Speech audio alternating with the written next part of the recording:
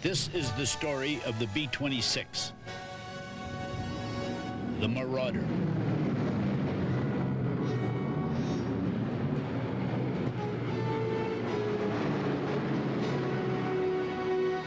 The story starts on January 25th, 1939.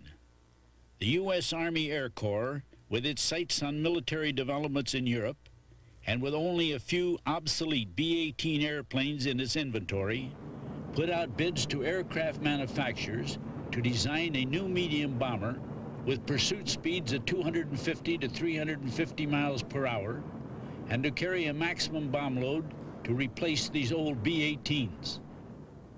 On July 5th, 1939, the bids were open, and the Glenelg Martin Company was offered and accepted a contract to build 201 planes. The Martin B-26 Marauder was born, on paper. Developments in Europe were making it clear. It was get the Marauder out of the paper stage and into the air. New plants had to be built. Tons of material had to be bought. Thousands of workers new to aircraft hired and trained. There would be no time to build a prototype, nor time for the long testing of prototypes. As it turned out, the first airplane off the production line on November 25th, 1940, was the first flown and tested. An unprecedented situation in the delivery of aircraft to the Army Air Corps. The tests were gratifyingly successful, and that aircraft was delivered to the Army Air Corps for further testing. On February 25th, 1941, the flow of B-26s to the Army Air Corps began. By December 8th, 1941, one day after Pearl Harbor, 53 of the first 56 B-26s built took off from Langley Field, Virginia, en route to Australia. The war for the B-26 had begun. By April of 1942, they were in combat against the Japanese. From Townsville, Australia, refueling at Darwin, they hit Timor. From Townsville, refueling at Port Moresby, they hit Buma, Salamuawu, Lae, Kavieng, Wewak, Rabaul, and other Southwest Pacific areas. They fought the Japanese wherever they were needed. Their record was outstanding. For the B-26, it was its first high, but the airplanes were the first built and only carried the load they were designed to carry. They were being flown by pilots who had plenty of peacetime training and were maintained by old-hand crew chiefs. Trouble was on the way. All of the new B-26s were being sent to training fields, where mostly young, inexperienced pilots were assigned to fly them. To make matters worse, the Southwest Pacific combat had caused the Army to start loading the airplane with additional equipment. In fact, over 2.5 tons of it. Heavy caliber guns, power turrets, self-sealing fuel tanks, and armor plate was just part of it. This almost made the already hot airplane aerodynamically unsound. To top it off, the maintenance crews were also new, lacking experience. The heavier model was causing the loss of planes and crews at an alarming rate. Day after day, plane after plane, they would take off and then just disappear. The short-wing airplane was being called the Widowmaker. One a day in Tampa Bay became the catchphrase at MacDill Field, Tampa, Florida. This plane didn't even make the bay. Pilots were asking for transfers by the dozens. They were afraid to fly the B-26. I'm Tad Hankey. I was in the B-26 program at MacDill Field from the beginning. First as a pilot, then as an instructor, and then as operations officer of the training group. I saw all this happen. The problem was the airplane's single-engine performance was minimal. Of course, there were some other factors. One was inexperienced pilots. The other is inexperienced maintenance personnel. And then there were some small defects in the carburetor, the distributor, and the propeller feathering system. Well, inexperience and poor maintenance of these defects caused the loss of engine. Inexperienced pilots and an overloaded airplane was the formula for disaster. Now, I had done a lot of instructing on single-engine procedures, and the airplane would fly on one engine, but as I said, its performance was minimal. The real problem was what happened when you lost an engine on takeoff, and there just wasn't anyone around to tell us. They were in the bottom of Tampa Bay. Well, as the operations officer, I felt it was incumbent upon me to find out what really happened when you lost an engine on takeoff. So I checked out an airplane, picked up a pilot, and I put him in the left seat to fly so that I could better observe from the right seat what happened. We took the airplane up to 7,000 feet and then slowed it down to slightly under 150 miles per hour. And then we lowered the landing gear and put down 30 degrees flaps. Then we pulled the nose up slightly and gave it full throttle and full low pitch on the propellers. In this position, we were in an attitude that you would be right after takeoff. Then I cut the right engine. I had warned the pilot that he was going to have to be very quick to trim the aircraft. But before he could even start to reach for the trim tab, which was overhead, we were over on our backs and spinning. I yelled at him that I would take the controls, and did so, and I immediately cut the other engine. As we were in inverted flat spin, I pulled the control column into my chest to get the nose down, and then we were in a normal spinning condition, and I gave it regular spin recovery procedures. And after approximately 2.5 turns, we came out of the spin into a steep dive, and I slowly pulled the nose up into a normal flying attitude. But we had lost 4,000 feet. It became painfully obvious you couldn't afford to lose an engine on takeoff. Well, the inevitable happened by September of 1942. The accident rate was so high that the Army Air Safety Board had to conduct an investigation. Public pressure also sent Senator Harry Truman's investigation committee to MacDill Field. When asked about the B-26, he said it should be grounded. It was the first low for the Martin B-26. In the midst of this turmoil, the 6th B-26 group at MacDill Field was formed. The commanding officer was Colonel Lester J. Maitland, the first man to fly the Pacific Ocean, California to Hawaii, in a tri-motor Fokker.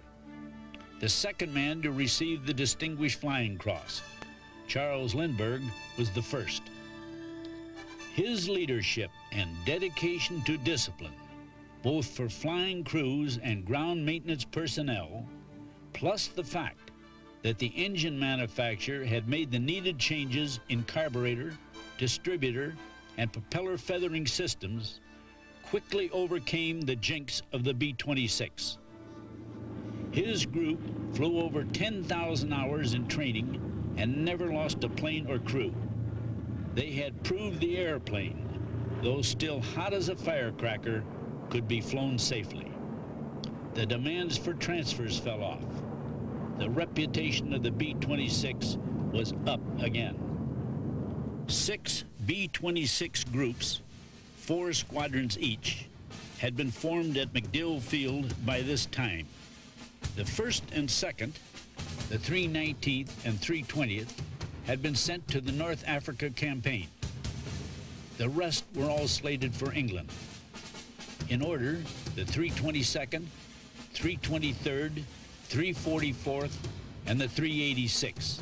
The 387th The 391st, the 394th, and the 397th were being formed to follow these. 8 groups in all flew out of England. Considerable stateside flight training for B-26 groups had been low-level, treetop flying. The idea being the B-26 would come in under enemy radar. Bombing practice was also at low level. So the first operational missions from England were flown low level against power stations that ran enemy submarine pens in Holland.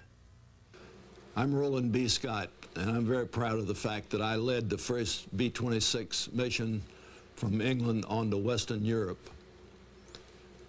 We got to England in early March 1943 and immediately began to do practice runs of zero-altitude missions. And in May the 13th, 1943, I was briefed along with 2 of the squadron commanders for a mission to be run on the 14th of May. By a flip of the coin with O.D. Turner, I won the pilot seat, the left seat, in the lead B-26. At the briefing the next morning, there was high enthusiasm by all the air crewmen who knew that they were making the first B-26 mission. We left the base at about 9:50 and headed for Orfordness on the coast of England, dropping down to water level to cross the North Sea. With excellent navigation, we hit the coast at Nordwick and immediately began taking 20mm and other small arms fire, which we had all the way to the target. We made a turn at Lees and headed north to the target, which was roughly 8 minutes away, picked up the checkpoint of the Nordsee Canal, and immediately saw the target, which was outlined by 4 large smokestacks. We pulled up over them, dropped our bombs, and immediately headed back for the deck. And we took a hit of a 20mm shell in the cockpit, and it exploded between Turner and me and destroyed my right eye and gave me other substantial wounds. I felt that in the interest of the safety of the aircraft and crew that I should get out of the cockpit, and I was pulled back into the radio compartment, and Charlie Lane and Turner took over the control of the aircraft and headed back to England. I'm Charlie Lane, Squadron Navigator of the 450th Squadron, and I'm honored to have been part of the crew of Scotty, Turner, and myself to lead this mission on May 14th.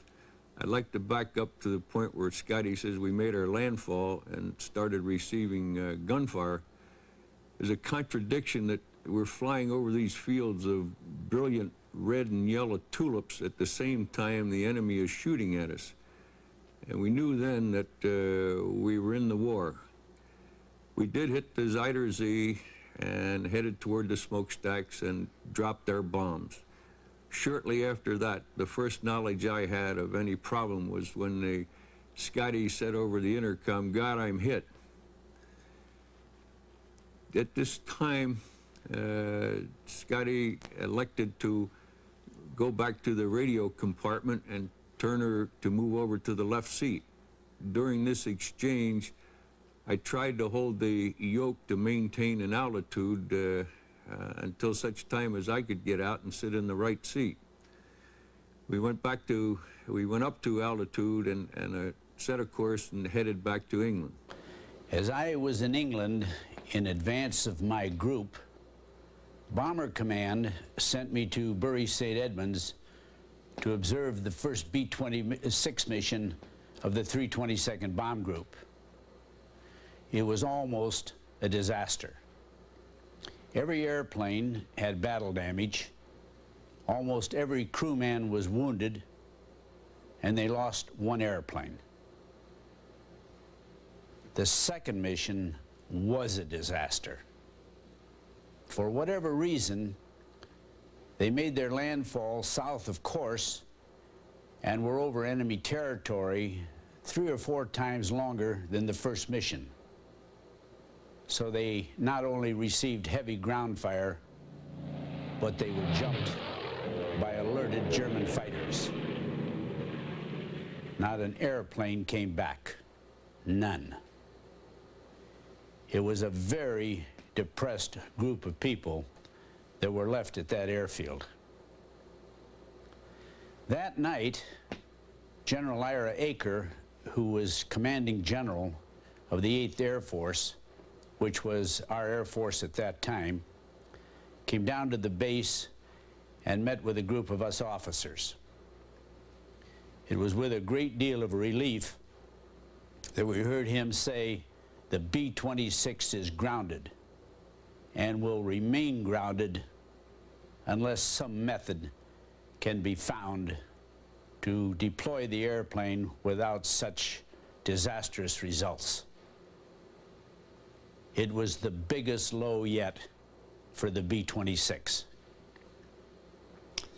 A group of us officers got together to decide the fate of the B-26.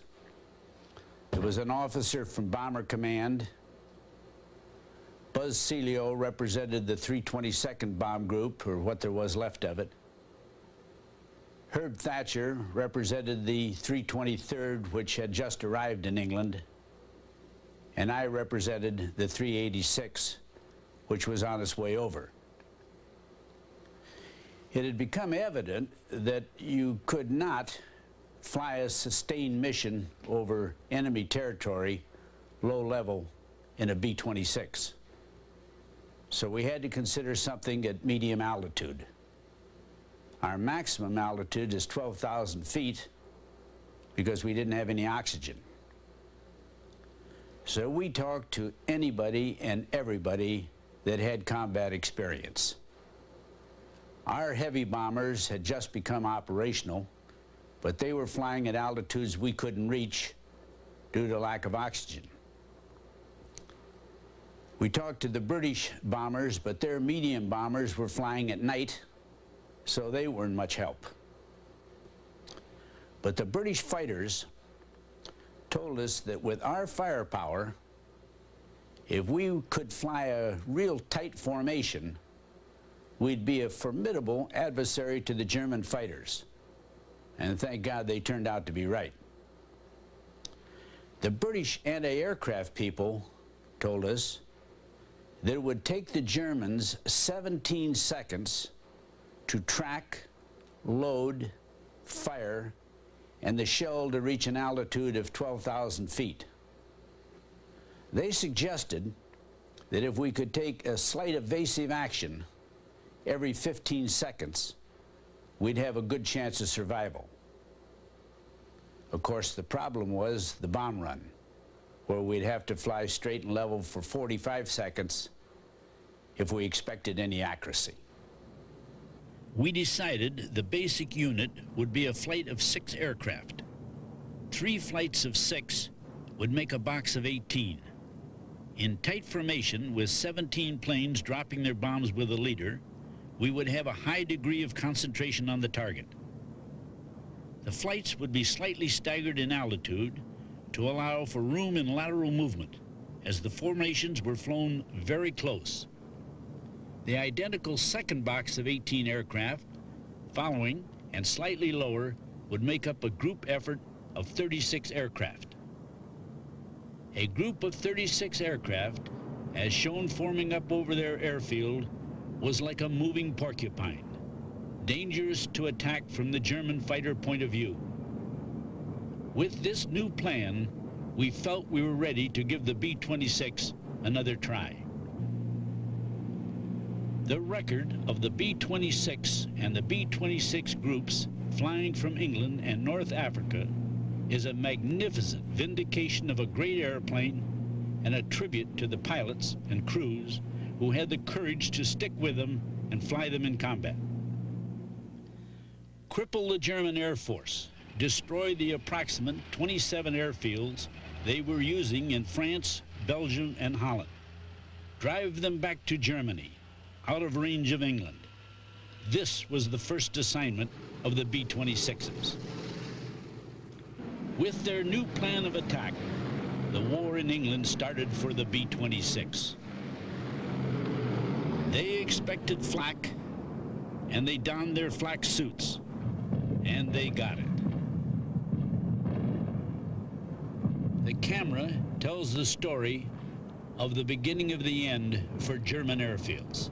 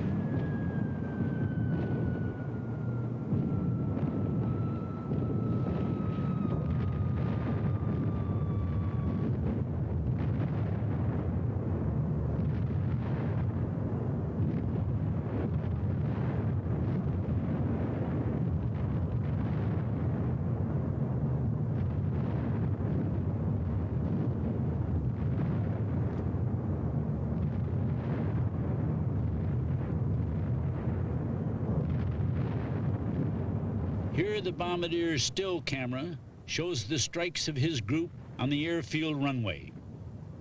Watch as the camera catches the bomb strikes of the second group on the hangar area. A dreaded 1-2 punch, day after day. The Germans did not give up easily. They quickly found out they could not penetrate the 26's tightly flown formations. The concentrated firepower of 6 50-caliber machine guns on each B-26 in 36 airplanes was deadly. Led by General Adolf Galland, the German ace, their tactics quickly became wait until a B-26 got hit by flak and fell out of formation, then go after him. Bill Norris, tail gunner and Silver Star winner, tells what it was like. I'm Bill Norris. I flew as tail gunner on a B-26 Marauder. We were on the bombing run when we received a hit in the left engine and we had to fall out of formation. We were immediately attacked by German fighters. I was scoring hits on 2 of the fighters when we received another hit in the left wing and the tail. The airplane went into a half snap roll as the pilot momentarily lost control. I was thrown from the tail to the waist, where I saw the waist gunner was badly wounded. I applied a tourniquet and gave him a shot of morphine. I noticed 2 fighters coming in from the waist. I seized the waist gun and fired as they made their pass. I noticed 2 more fighters going for the tail. I went back to the tail guns, and to my surprise, the plastic glass cover over the tail guns was gone, and I was bleeding badly from the face. The first fighter came in, I scored good hits. He pulled up over our plane, smoking and burning. The pilot saw him bail out.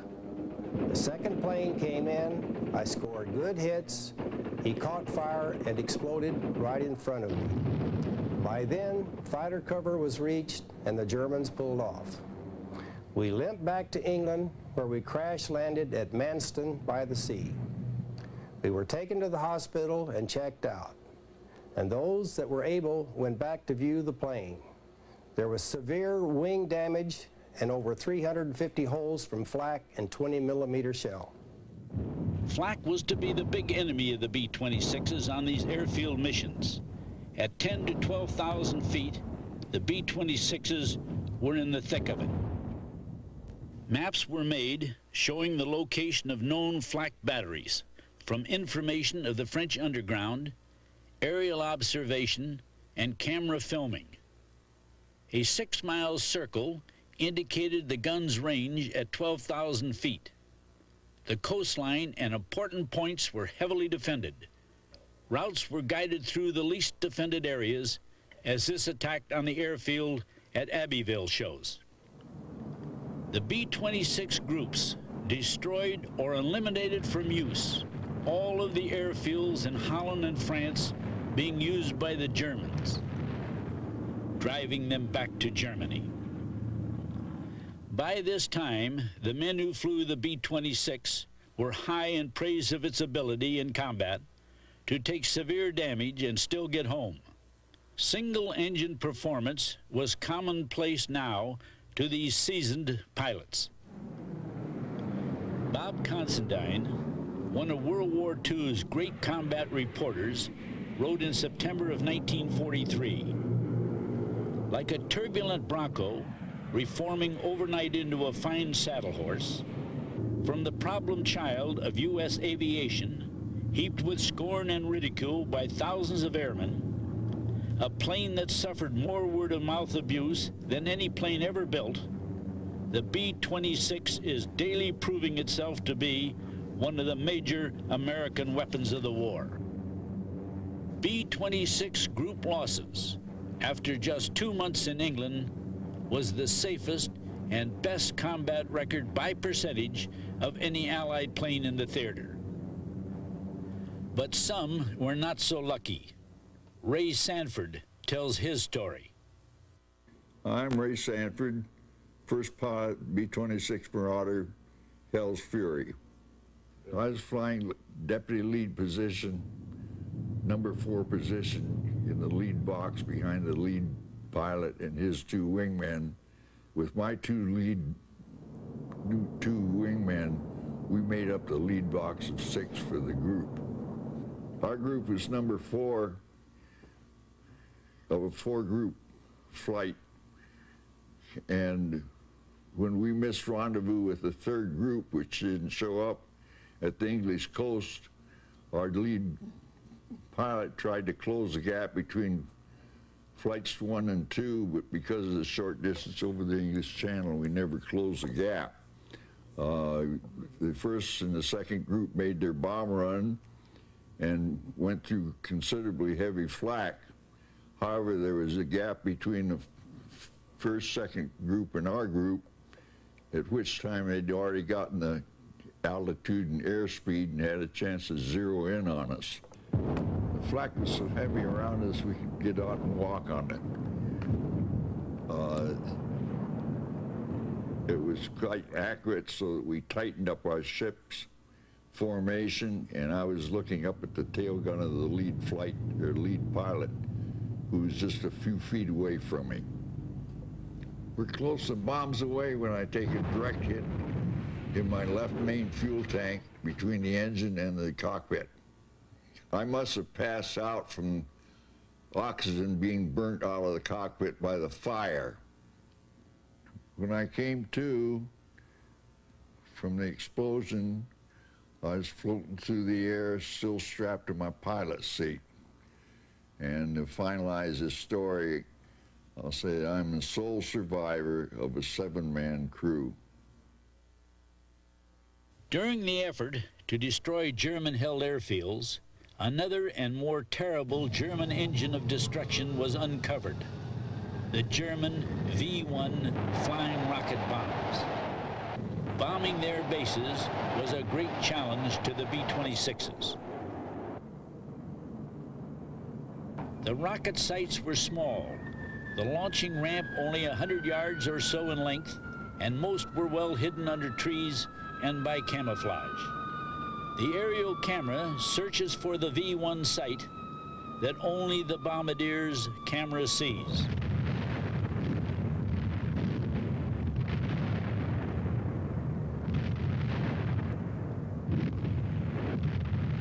The aerial camera locates an open V-1 site just before concentrated bombing of the B-26s destroyed it. The B-26 proved to be the best weapon to eliminate this monstrous threat to England. Bombardier Al Hill labels one of his strikes. The V-1 threat was even greater than the earlier air raids in their psychological effect on the British people. In the final count, they knocked out over 200 of these sites. The importance of this effort could be seen when compared to the terrible damage inflicted on London by just a few V-2s from the remaining sites. Then the air war entered a new phase for the B-26s, the invasion of Fortress Europe, the landings and the ground assault against heavily defended beaches, the final stroke necessary to subdue the Nazi monster. The key to the invasion would be surprise. Where would it strike? The lowland beaches of the Netherlands, France's Pas-de-Calais area, the closest point to England, anywhere along the French coast, all the way around to the Normandy Peninsula, was open for consideration and therefore necessary to defend by the enemy. To test this defense, the B-26 groups attacked some of the big gun emplacements defending the Channel. Edward R. Murrow, CBS correspondent in London, tells of one raid. This is London. If you want to fly over France these days, you must get up early in the morning and drive for an hour or two over deserted roads that seem to have been whitewashed by that 4 o'clock in the morning moon. Miles from the field, as you coast down a winding hill in order to save gas, you can hear the blasting roar of motors being tested. The ground crews are already at work. The guard at the gate looks at your credentials, looks at the sky and remarks, "Looks like a good day." He means a good flying day, the only kind that counts up there. Today, the ship was the Dynamite, just another war-scarred Marauder. The pilot was Colonel Hankey, who calls California home. The target? Well, it was what the communiques call military installations on the coast of France. As we were crossing the channel, it seemed possible that the weathermen had made a mistake. There was solid cloud below, but the target was clear. We could see the coast of France dead ahead. Then the target could be seen through the bomb bay. It's a gun emplacement, more than one, in fact, and our bombs are still going down. And the German flak is coming up, black and greasy and dangerous looking. It's bruising the sky around the formation to our right. One of our ships drops out of formation, and there is time to wonder how badly he's hit. And then the bombs are down. And today they were bang on the target. The flash of fire and the boiling smoke obscured the gun position. The number of direct hits can only be assessed from photographs, but our bombs walked right through the target. Some of these targets are small and hard to hit, and they're protected by plenty of flak. Today, the German gunners displayed great courage. They continued to fight their guns when the bombs were falling all around them. You couldn't actually see the guns, but the flash of fire from the muzzles kept flickering. And it's not pleasant to look into gun muzzles, even when they're several thousand feet below you. But today, the Germans shot down not a single Marauder. Colonel Hankey merely reported, "Mission completed, returning to base," and the base acknowledged his message. When the Dynamite touched down, the bombs for the second mission of the day were already there, resting on their trolleys, waiting to be hoisted up into the bomb bay. In September of 1943, all of the B-26 groups were assigned to attack the guns at Boulogne, France, a diversionary attack while the commandos stormed the beaches at Dieppe, a false D-Day to test the enemy's readiness. They were ready. B-26 crews leaving the English coast could see the constant exploding balls of fire as B-26s took direct hits. This one raid proved there was a lot more work to be done before the invasion. To start the isolation of any possible invasion area, the B-26 groups were assigned to destroy as much of the enemy's rail system as possible in France.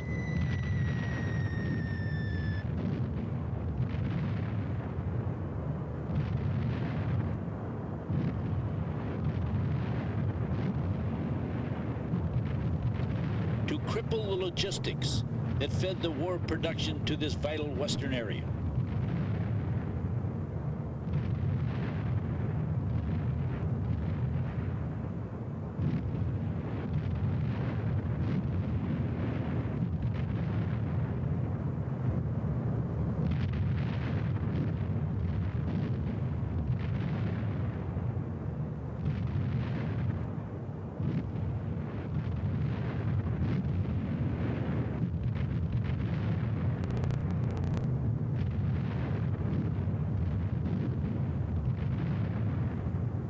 As the invasion grew nearer, the targets became more selective.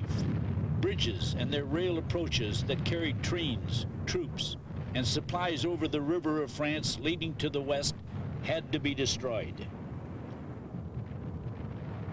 The B-26s, operating closer to the possible invasion areas, encountered more of the deadly anti-aircraft fire from the elite panzer divisions guarding the western wall of France. Losses of B-26s increased.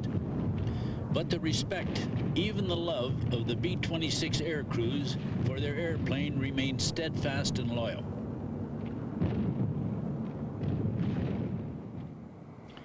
In all kinds of weather, they came back.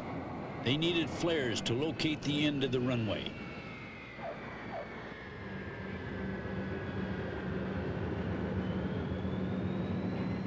Planes with a hydraulic shot out landed off the runway. They knew the wheels would not stay down and locked. Crews watched the dust clouds as one plane hits the dirt. They held together, protecting the crews from crash injuries, fixed the hydraulics, put on new propellers, hammer out the dents from the belly landings, and fly it the next day was commonplace for the B-26. Most of the planes were being flown twice a day and had well over 100 missions to their credit. This crew helped prove Harry Truman was wrong in trying to scrap the B-26.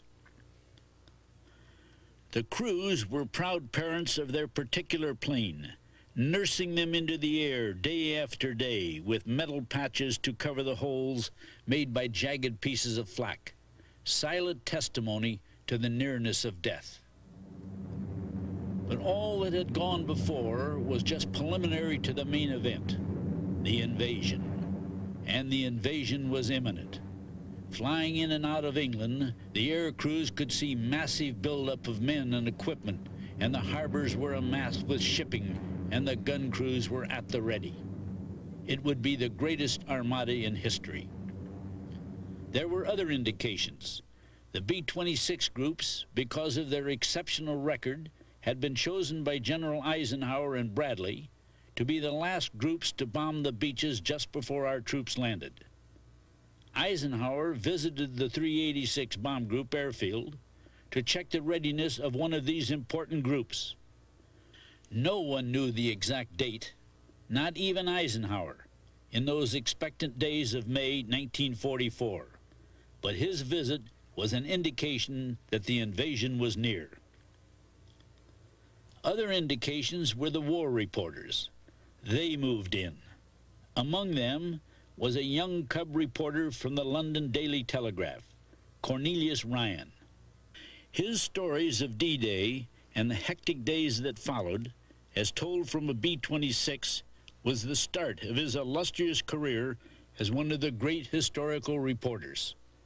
He was to write The Longest Day, A Bridge Too Far, The Last Battle, and others that were all bestsellers. The weather was a major factor on D-Day for the B-26s. Forming up the 8 groups, each with 36 airplanes in the clouds, was a major and dangerous achievement in itself. Finding the target areas was almost an impossible challenge to the navigators. But the B-26s, flying almost at masthead level over the invasion fleet, found and bombed their assigned targets on the beaches as the massive armada offshore was unloading the assault forces to take the beachheads. As D-Day progressed, situations turned critical. Some beachheads needed help. All of the B-26 groups were called upon to fly 3 missions that day. The crews were on standby under the crippled planes of their squadrons.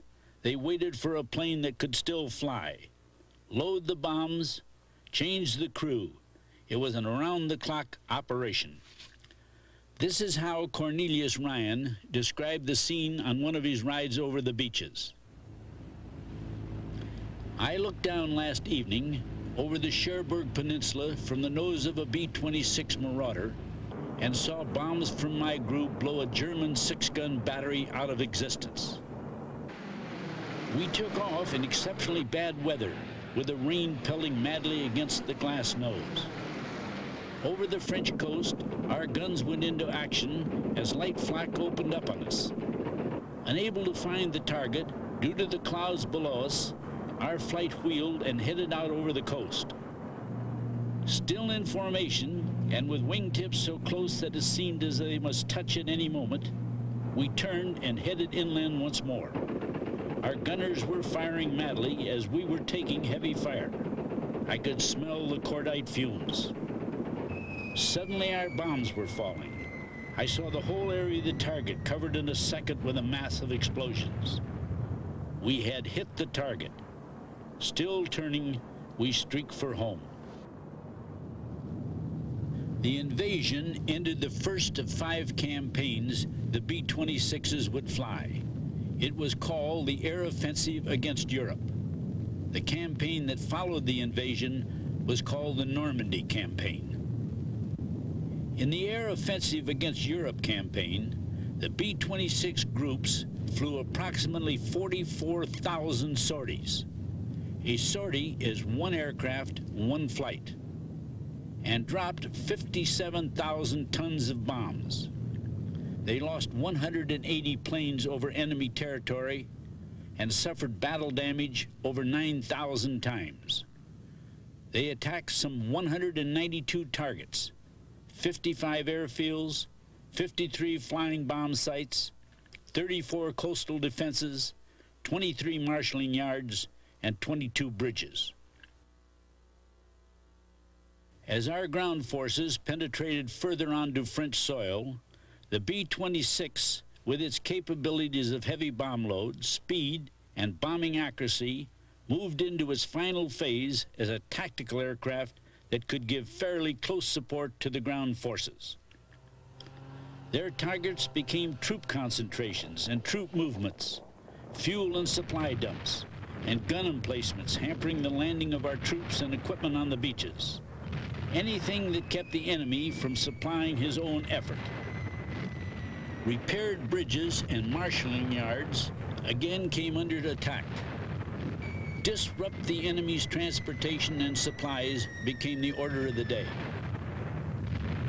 Working just ahead of our own troops, the B-26s were instrumental in helping the British under Montgomery break out of Caen and busting General Patton loose on his drive around St. Lo.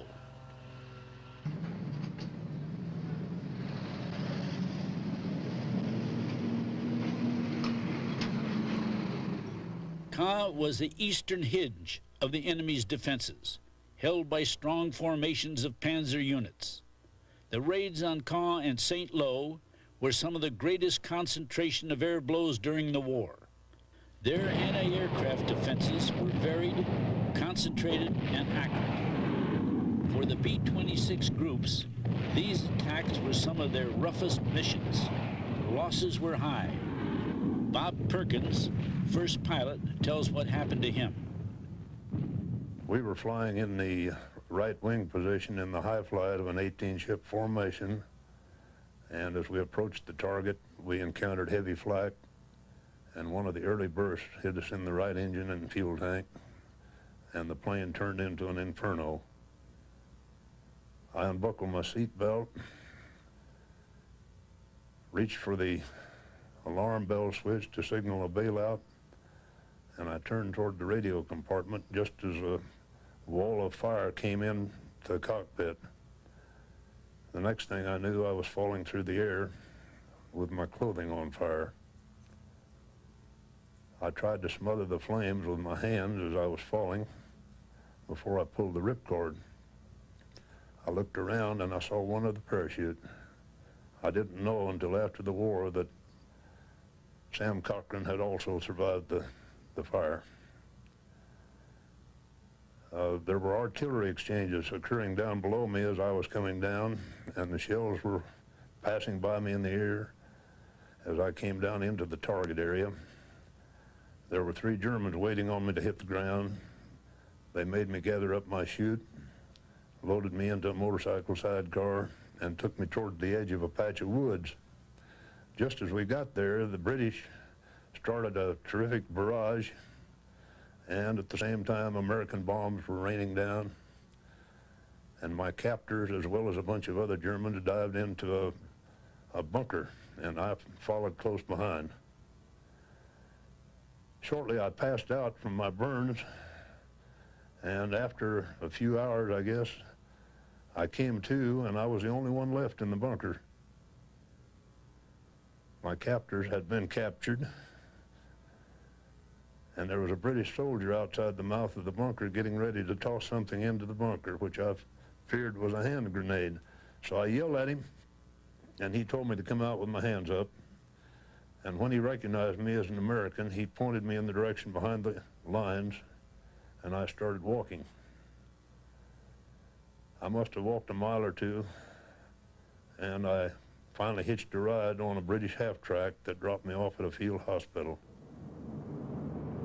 In the Normandy campaign, the B-26s flew some 10,800 sorties. Many groups flew 3 times a day. Over 18,000 tons of bombs were dropped. The railroad yards caught hell. The massive airstrikes against the enemy troop concentrations around St. Lo was the beginning of the Northern France campaign for the B-26 groups. The orders were the same: destroy anything to deter the enemy. His troop concentrations, his supply depots, the railroads bringing in supplies and men, and the bridges they went over. The camera catches the first of 18 planes strike on a bridge, while the second 18 hits a supply dump. Even though the enemy was on the run, he was accurate in firing over his shoulder. The crack Panzer units with their deadly anti-aircraft guns took their toll of B-26s. But the B-26 groups denied the enemy an easy retreat as they continued their harassment. In the Northern France campaign alone, they attacked 44 targets, flew over 9,000 sorties, and dropped 16,000 tons of bombs. And so it was across France to the Seine, and on to the Siegfried Line, and through the Rhineland campaign, the Ardennes campaign, and the last Central Europe campaign. The B-26s were hitting targets at a relentless pace. During the last great effort of the enemy, the Battle of the Bulge, in the worst of flying conditions, with snow covering all targets, the B-26 groups denied the Germans their ability to move troops and supplies to the front lines, especially the supply dumps where their precious oil was hidden. The final mission of the B-26s was their close support in the crossing of the Rhine and the mopping up of the Ruhr. Every place the enemy decided to make a stand was hit by the B-26 groups. The city of Magdeburg was an example. The B-26s leveled the town. The troops took it the next day. The enemy was now fighting in his own backyard, but his communications were gone, bombed by the B-26s. His supplies were gone, bombed by the B-26s. He was surrounded by our troops. There was no place to retreat, and the enemy surrendered. And so the war ended for the B-26s, and the men who flew them, and the men who kept them flying. The last plane landed. The record, which has never been told, must now be. As Bob Considine, one of the great war reporters, said, the B-26 was one of the major American weapons of the war. But like the gallant men who fell in combat and were buried on foreign soil, the B-26s were stripped and left in Europe in one of the many graveyards of American equipment. The airplane will never be forgotten by the men who flew and flew in them. Thanks in part to the dedication of these men, they have erected a marble and bronze monument at the Air Force Museum in Dayton, Ohio, in honor of their airplane. In this beautiful old church in the village of Little Easton, the English people have dedicated a chapel to the memory of the men who flew the B-26. Designed stained glass windows will tell the story for years to come of the men who lived among them and flew the B-26 to defend them.